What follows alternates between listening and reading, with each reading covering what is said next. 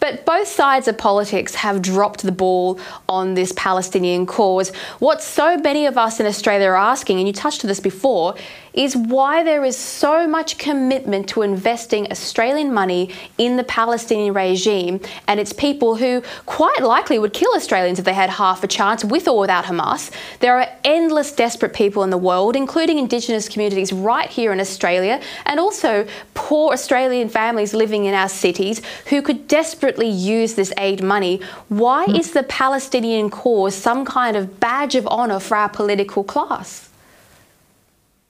Well, our organisation had as an event guest recently Australia's longest-serving Foreign Minister, Alexander Downer. And we asked him a similar question and challenged him and said, is this about the politics? Is this about the votes locally? And he was quite blunt in his answers that short answer, yes. That this government, particularly the Labor government elected recently under Anthony Albanese and Foreign Minister Penny Wong, seem to be making decisions with a major eye on local politics.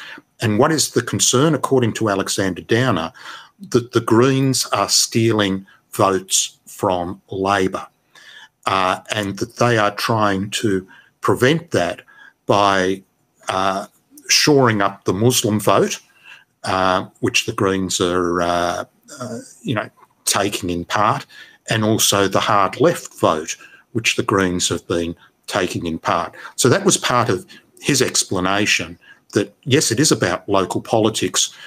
It makes no sense for Australia to be directly or indirectly, even if it's with good intent, funding a corrupt terror-supporting organisation, which we have been doing for years. Well, just to be really clear, what you're saying is that our politicians are trying to win local elections, and instead of spending Australian money on improving the lives of the people who are going to vote for them, they are spending that money buying votes by handing it to foreign terrorist regimes. Now, that is just everything that is wrong with our politics in a nutshell right there.